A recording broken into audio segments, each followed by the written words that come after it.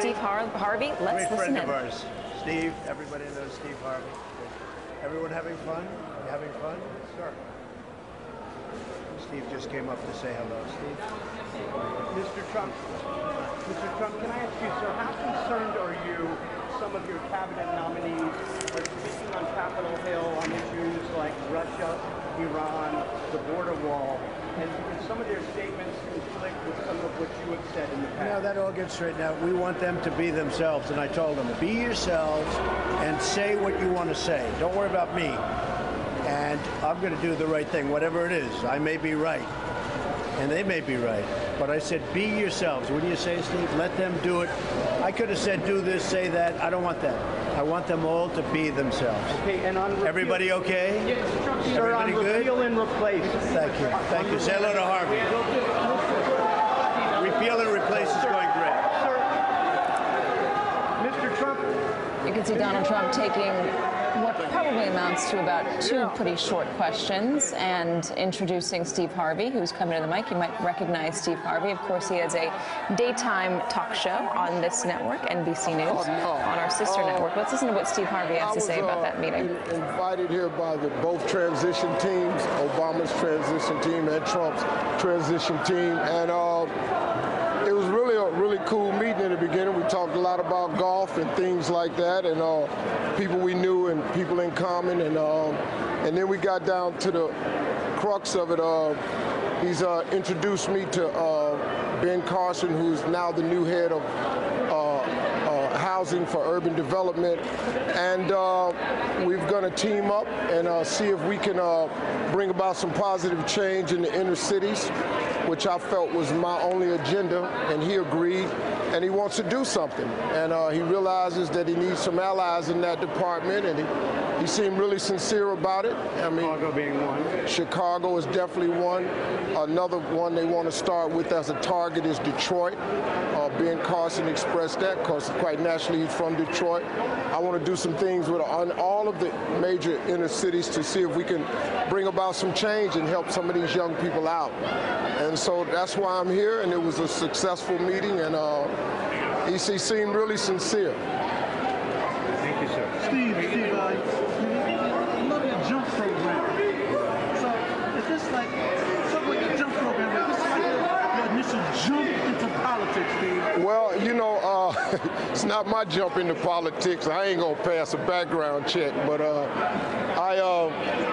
it's just me following orders from my friend, President Obama, who said, Steve, you gotta, as he told everybody, get out behind your computer, stop tweeting and texting, and get out there and sit down and talk. So I stepped from behind my microphone and I came and talked to the guy that's going to be the 45th president of the United States. I did what I was supposed to do. How did that meeting come about? Who got in touch with you? The transition team from President Obama and the transition team from Donald Trump got me on the phone about a week or so ago. In the inauguration, or did you talk about?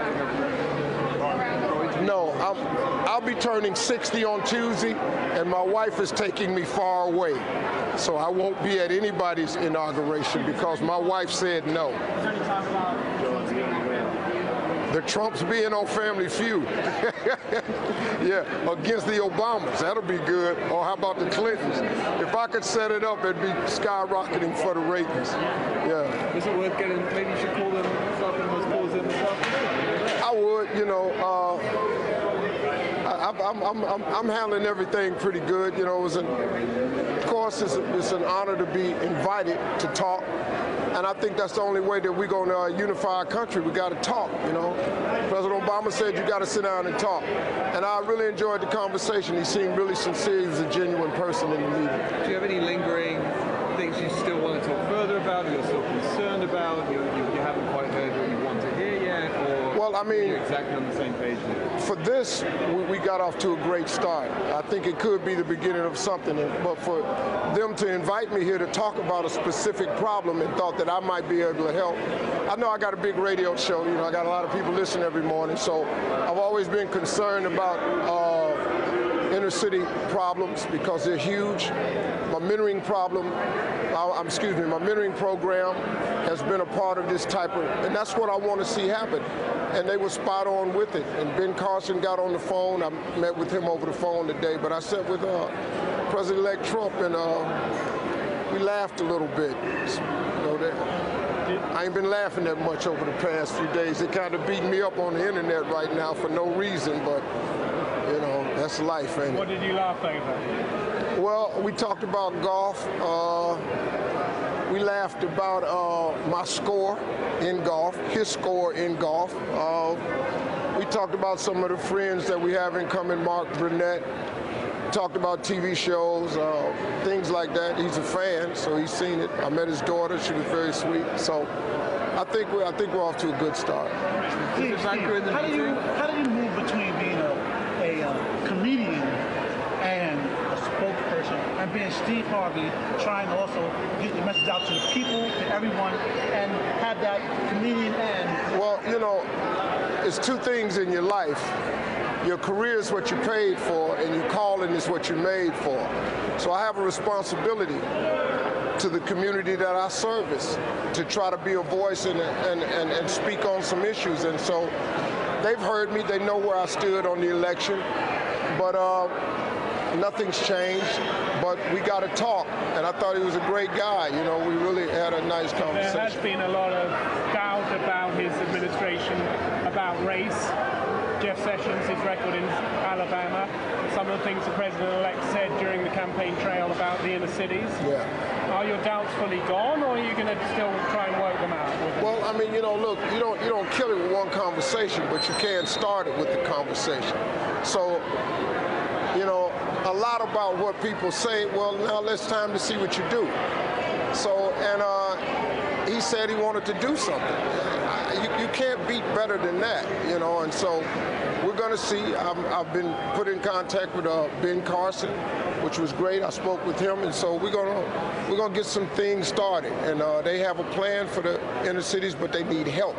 And so that's why they called me. And so I'm assuming, so we'll see what I can do. Steve, do you support the Sessions nomination? The Sessions nomination? I don't really know anything about it. Ed, you were asking that, he had a testy hearing this week in which some questioned whether or not he was on the right side of history in terms of his work in the civil rights. Yeah. So be careful.